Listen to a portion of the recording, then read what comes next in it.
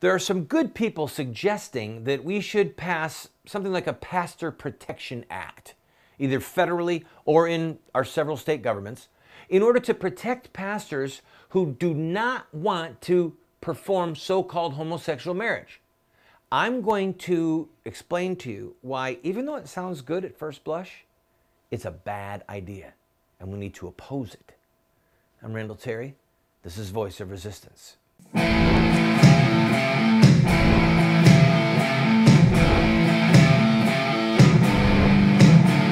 Those who forsake the law praise the wicked. Those who uphold the law resist them. Welcome to the Voice of Resistance. Here's your host, Randall Terry. Paul wrote that we are all one body, and that as Christians, when one member of the body suffers, we all suffer.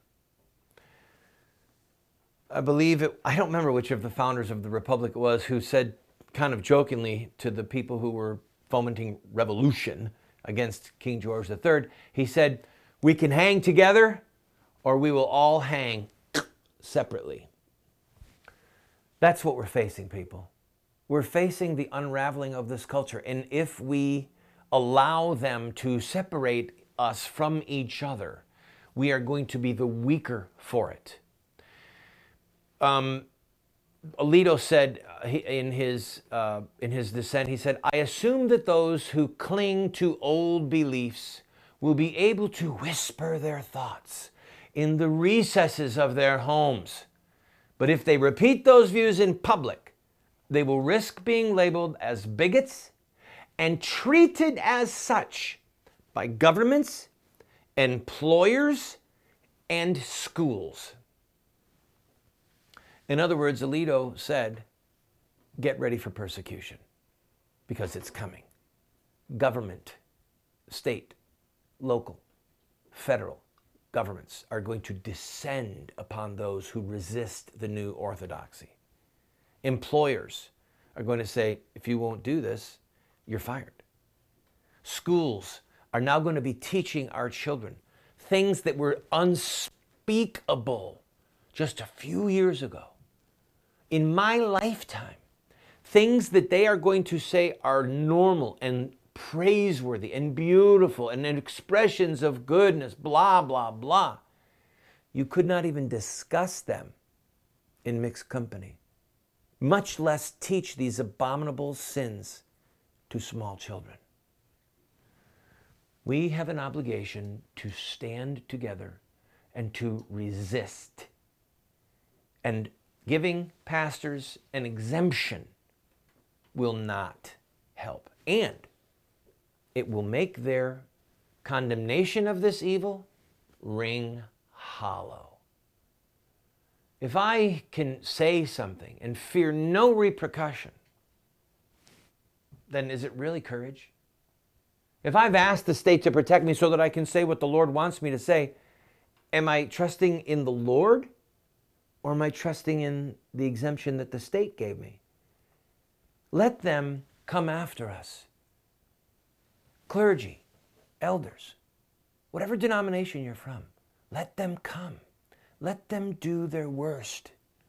Tell them we seek no quarter from you, nor will we give any. Say what the truth is, that this is a sin that cries out to God. It is a disorder. It is unnatural. It is a perversion. It is an abomination. Have the courage to use the words that God Almighty gave us in His holy inspired word. Tell them that you will defy them. Tell them, if you want to sue me, sue me. If you want to take my tax-exempt status, have it. Because the truth of God's word is not for sale. The truth about the sacrament of marriage is not up for negotiation. And these 5 lawbreakers, these 5 rebels on the Supreme Court, I quote God, "Why do the heathen rage? He who sits in the heavens will laugh." Those 5 Supreme Court justices will face Almighty God one day. But clergy, you have an obligation to herald God's word in the face of those wicked doers. to the world at large, in the press, in the media, and especially to your congregations. And if you give your congregations an example that they can follow, like the pastors of the ancient Roman Empire, your courage, your comfort, your words will give consolation and comfort and courage to your flock. You will be a good shepherd who is facing the wolf first and doing his best to protect his sheep. And if some of them do get persecuted, stand with them and don't flinch. Be like the early church. Stand together. Be one. Be one. Be unified. Be one. And God will honor our unity. And perhaps our courage and our strength will enable us to defeat this godless decision and send it back to hell where it came from. Be a good shepherd.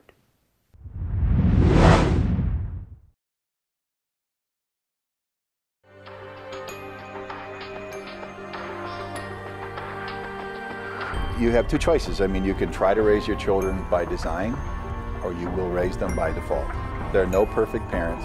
We're going to get it wrong sometimes. If we have a plan, we've got a better chance of getting it right in the long run. There is something deep within the heart of every human being that longs for parental acceptance and approval. When does a boy become a man? Get a group of guys around and ask them that question.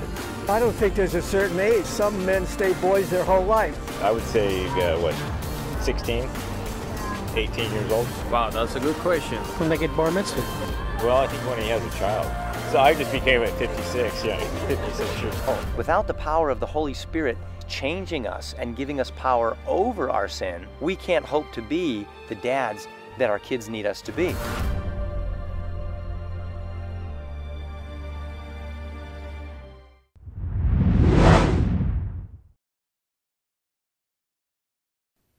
So, should we pass laws, either at a federal level or in all of our states, that exempt clergy from having to perform so-called homosexual marriage? In other words, should we shield them from discrimination lawsuits or any number of things that could happen to them as a result of them taking a stand? Now, at first blush, it seems, yeah, we should do that. No, absolutely not. We should decry the injustices they face. We should fight like hell to overturn or overthrow this insanity, but we should not pass a legal exemption for them. Please hear me out, all right? I'm going to explain why. Pastors are our shepherds, charged to guard the flock. That's us. Jesus said that the good shepherd, what? He lays down his life for the sheep. It's the hireling. It's the one who views pastoring as a job, who flees when the wolf approaches and then leaves the sheep to be eaten. Please understand, I do not want righteous pastors persecuted for standing against this pernicious evil. However, I don't want any of us persecuted for standing for truth in this dark hour. There will be, in fact, there already are, brave Christians who, for the love and fear of God and for the love of souls, will not participate in any way with this sin that cries out to heaven.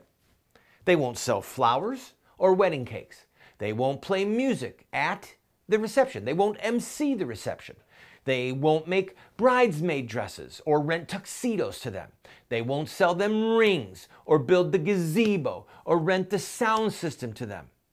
And then there are employees of various counties and states who issue marriage licenses as a part of their duty. And some of them will refuse. Now, this is what practicing their religion means for them. It means defending God-ordained marriage and opposing this fraud. That's what living out their faith means. Now listen, all of those brave souls, the ones who are not pastors, they're going to face the same, if not greater persecution as a pastor who refuses to marry two misguided souls. The pastor of the flock should be the first to face the wolf, not the first to seek protection or an exemption. Think back with me 2,000 years. Pastors in the Roman Empire, they were often called bishops, priests, presbyters, whatever you want to call them. Pastors in the Roman Empire suffered bitter persecution. Thousands of them were martyred. They provided comfort, counsel, courage to their flocks because they endured the same trial of their faith. No law was passed to exempt them from burning incense to Caesar.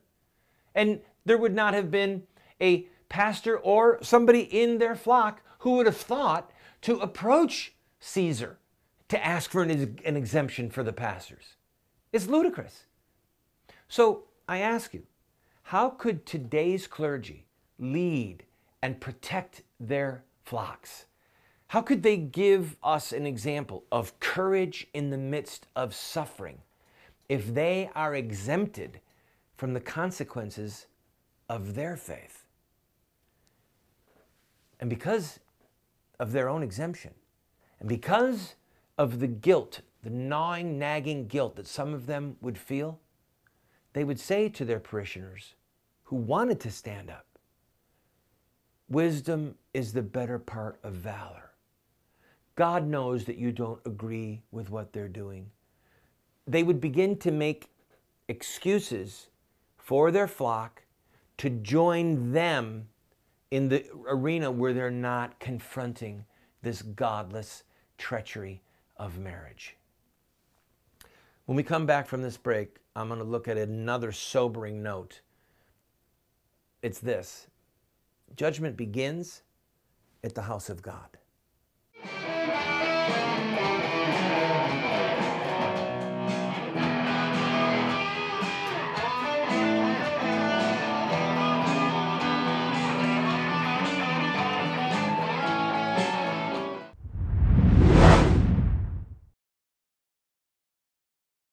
Do you want to get America out of the hands of wicked and unjust men and women who are destroying the republic before our eyes, and put leadership back into the hands of righteous men and women so that we don't die as a nation? Well, you're talking about social revolution, and there are rules in social revolution. We can look at the victorious social revolutions of the past, such as the end of slavery, the end of child labor, women's voting rights, the end of segregation, and so much more, and learn from their victories. Look at their actions, their images, their rhetoric, their sacrifices, and their final fruit. We will send you this series that originally cost $129, 7 books for students, 1 teacher's guide, if you'll give a gift of any size and just pay for shipping and handling. Take advantage of it today.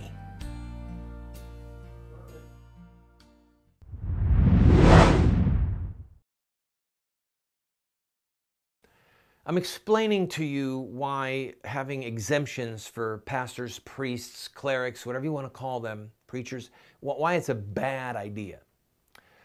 And I want to go at it from a very different angle.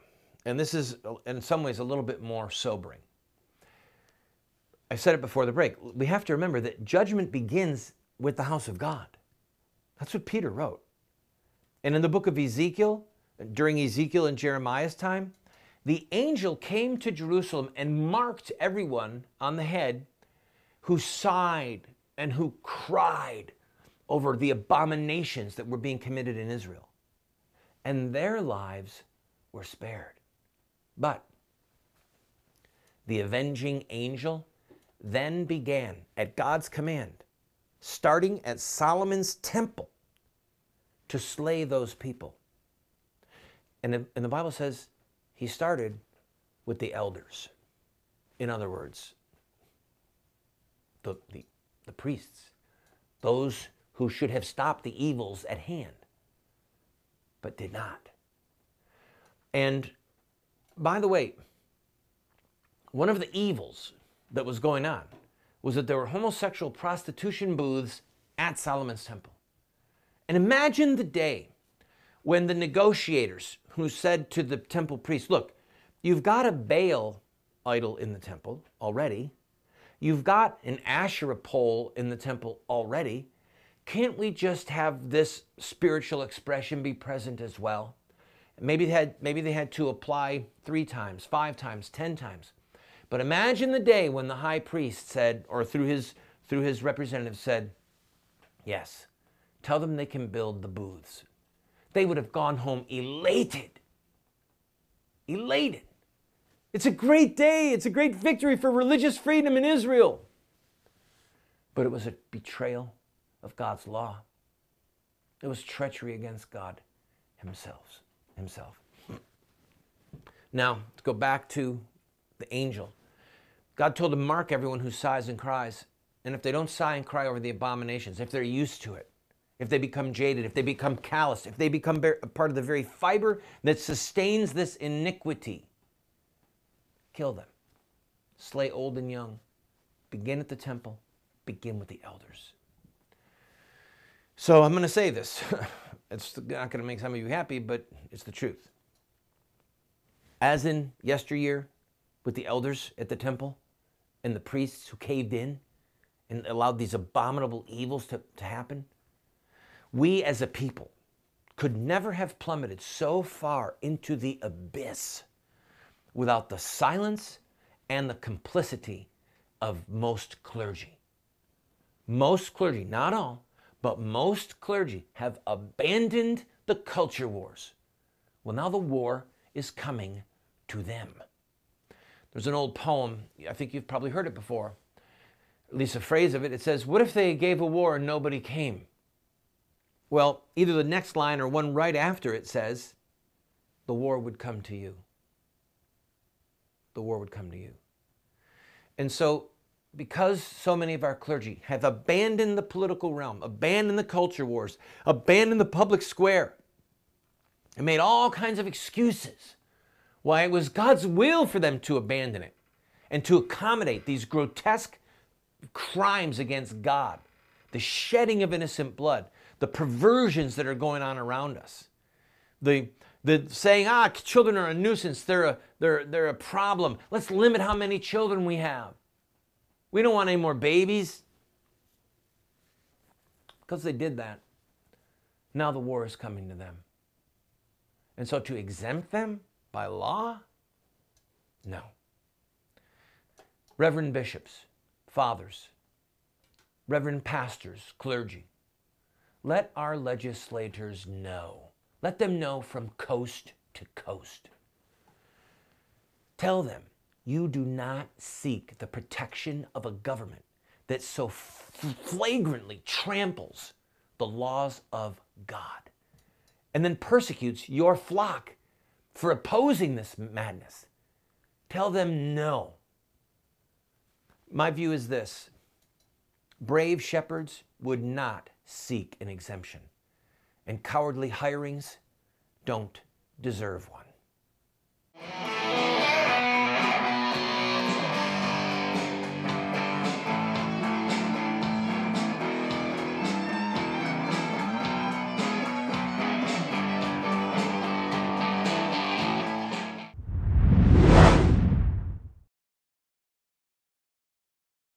I have been a leader in the pro-life movement for 30 years. And sadly, we have not prevailed in our goal to make it a criminal act to kill an unborn baby. There's reasons why we have failed. I wrote this book, A Humble Plea, to Catholic bishops, to evangelical clergy, and to lay people, explaining where we went wrong and what we have to do to prevail. We've made this available as a PDF online for free. I encourage you to go and download your own copy. Why does a nice guy like me keep getting thrown in jail? I have been arrested almost 50 times and spent over a year of my life locked up in various prison facilities. And I wrote a book, many books. In fact, one of them is called, Why Does a Nice Guy Like Me Keep Getting Thrown in Jail? It's a theological work, answering those who say that the church should not be involved in politics or that we should retreat. I encourage you to get it. In fact, get one and give it to your pastor.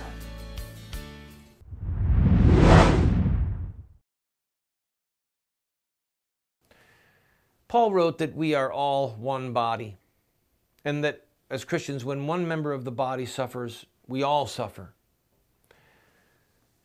I believe I don't remember which of the founders of the Republic it was who said kind of jokingly to the people who were fomenting revolution against King George III, he said, "We can hang together or we will all hang separately."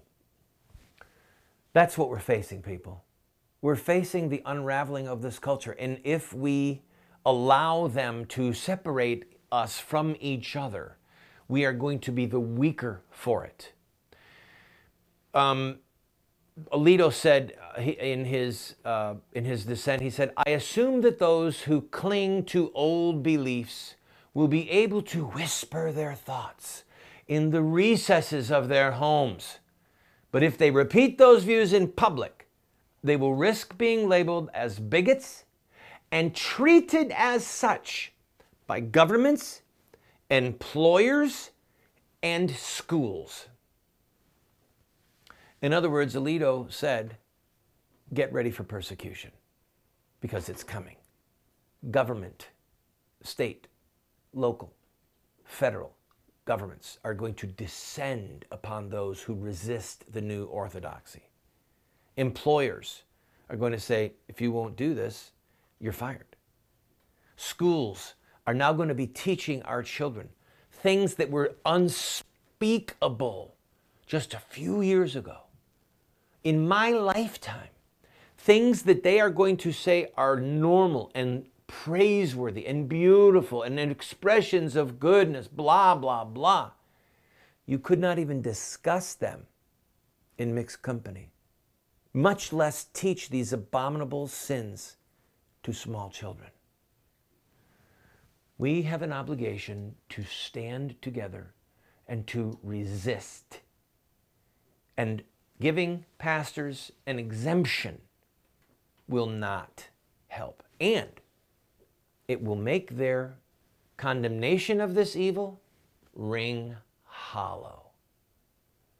If I can say something and fear no repercussion, then is it really courage?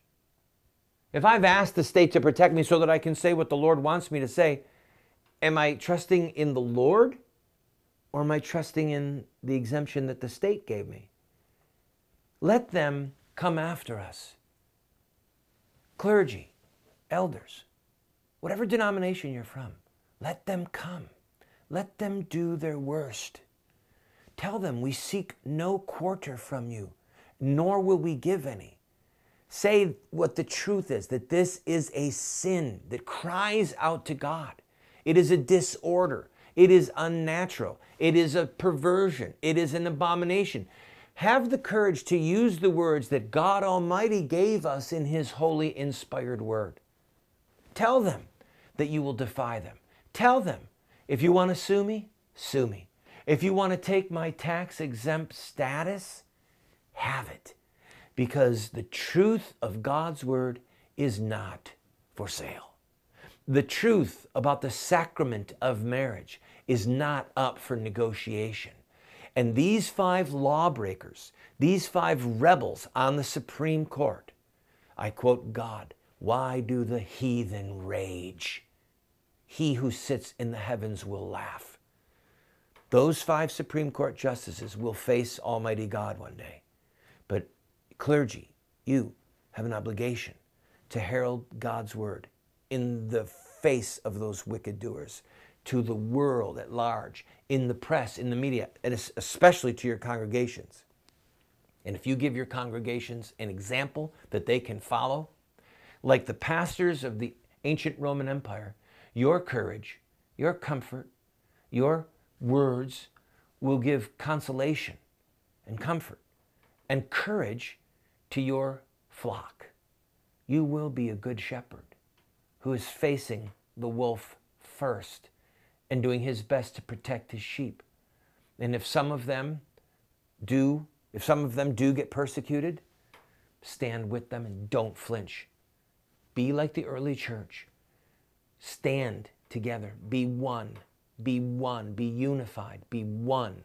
And God will honor our unity and perhaps our courage and our strength will enable us to defeat this godless decision and send it back to hell where it came from. Be a good shepherd.